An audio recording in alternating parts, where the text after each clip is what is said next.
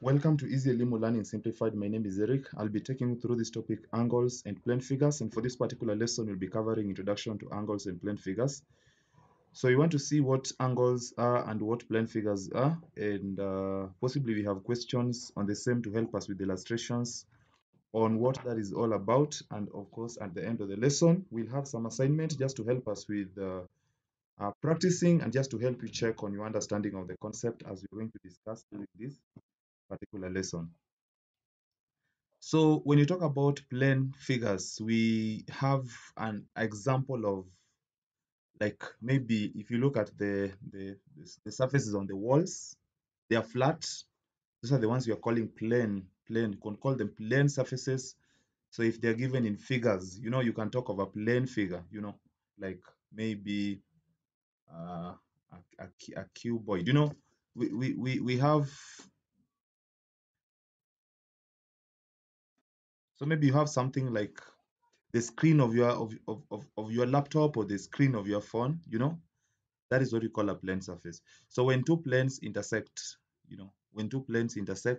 they form a straight line. The intersection between walls and floors, which have, if you see a wall where the wall is meeting the floor, if you look at that edge there, that's what we're calling,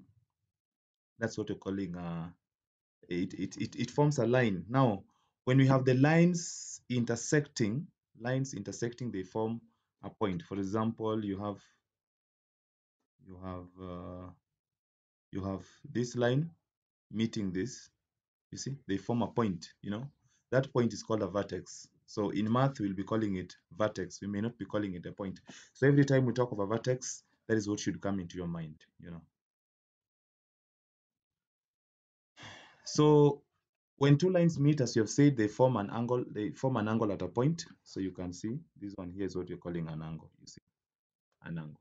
So the point where the angle is formed is called a vertex. Already you have talked about what a vertex is, or we call it the vertex of the angle. And the symbol, this symbol here, is normally used for angles. So you can talk of that symbol and then ABC. This we mean the angle ABC, so it should be the angle in between. Yes. So we have the line AB and we have the line BC, and they form the angle at B. The vertex is formed at B at the middle. So you could talk of this line written this way, or you could talk of ABC, and then the symbol is written on top of B. This signifies where the angle is formed. Yes. So the symbol is used to denote an angle. And an example is this one here, where point B is the vertex of the angle between AB and BC, and the angle is referred to as either angle ABC or angle B. You can use either of the two, this to help you indicate that that angle is at B, and it is formed in between the lines AB and BC. So we have different types of angles. After illustrating what an angle is, that angle is formed when two lines meet. What's the space in between them? This is what we're calling an angle. See. So we have different types. So the way that space is formed between the two lines that are intersecting will determine the type of the angle that is formed. So we have various types of angles. Like the angle could be acute. So every time we talk about an acute angle, what comes into your mind? So what comes into your mind when you talk about acute angle is as illustrated. So angle that is between 0 and 90. You see, anything between 0 and 90, we call it acute. So it is that, as you see. So it could be angles like 1 degree, or 3 degrees, or 40 degrees. 50, so long as it is in between 0 and 90. Even 89, this is still acute. The moment it gets to even 89.9 is still acute. But when it gets to 90, the name changes. So the size of that space between the two lines will determine the name of the angle. So if it is anything between 0 and 90, see, anything between 0 and 90, we will call it acute angle, and you should be able to give examples of acute angles.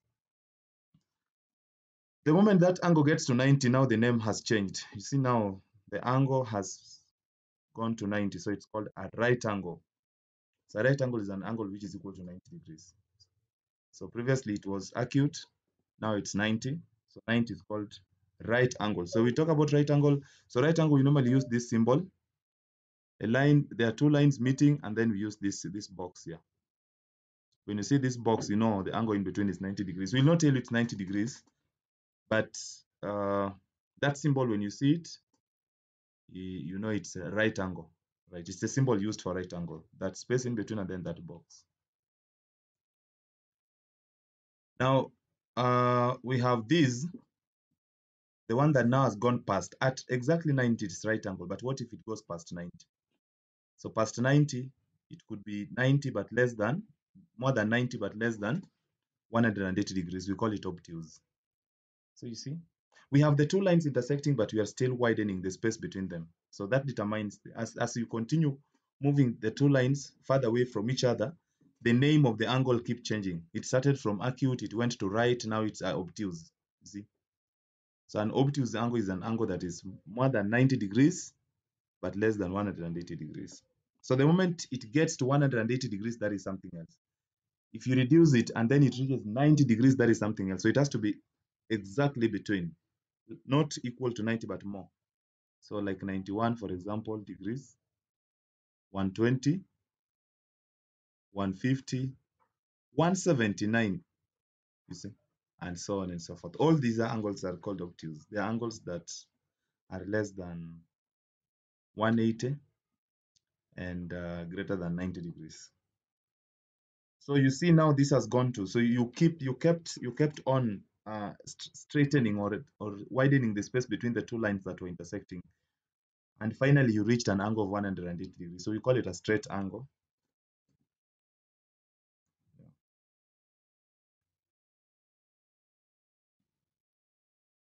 And now you have this. So before we go into this, we have,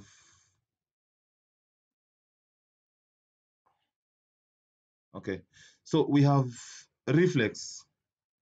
So reflex is an angle that is more than 180. So you kept increasing the space in between them until you got to 180 degrees. You went past 180 degrees. And you can see now, this looks more or less like the acute. So what will make it reflex is when you draw this line here. You indicate that symbol there. So you see, it looks like acute. So if you draw this curve here, that makes it acute. But when the curve is drawn on this other side, that makes it reflex. It means the angle on the other side. It means the angle on the opposite side. So this one here. So this is reflex and approximate side. So we have examples. We have examples of reflex like 181, 190, 230, 300, 320. All these are angles between 180 and 360. The list could continue and continue and continue. We have like 355, 359. So the moment it gets to 360, the name changes. We call it now angle at a point, and we will be looking at those other angles later on. Angle at a point, or sum of angles at a point. So that is what we call a reflex angle when it's less than 360 and more than 180 degrees. And the symbol, please take note, it looks like acute. So if you just make a mistake, again, if you just draw it like that, it doesn't make sense. See? So the line has to be drawn, the curve has to be drawn on this other side. That shows that the angle we are talking about. Again, it's not, it can even be drawn this way, but you have to label it on the other side.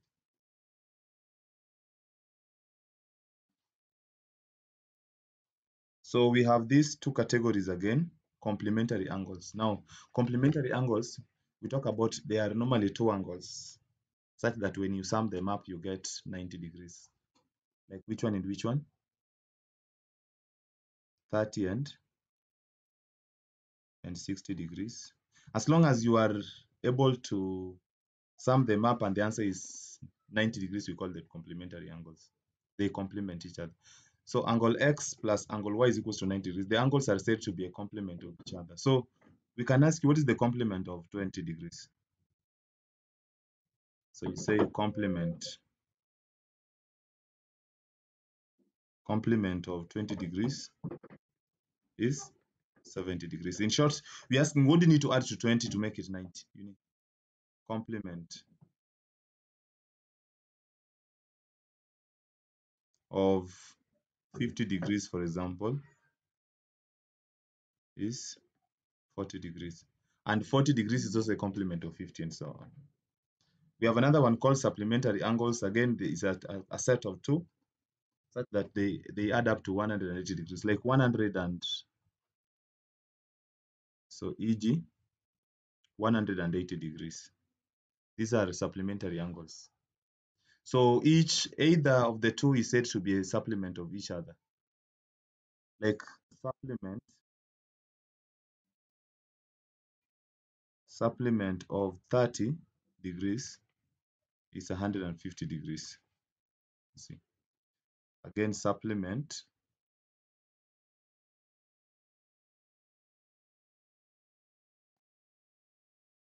of 50 degrees is, so that's how we name supplementary angles. So long as we're able to add them and the answer is 180, we call them supplementary angles. So we have a few questions here to help you practice on what you've been learning through this lesson. Otherwise, that marks the end of the lesson. Until next time, goodbye.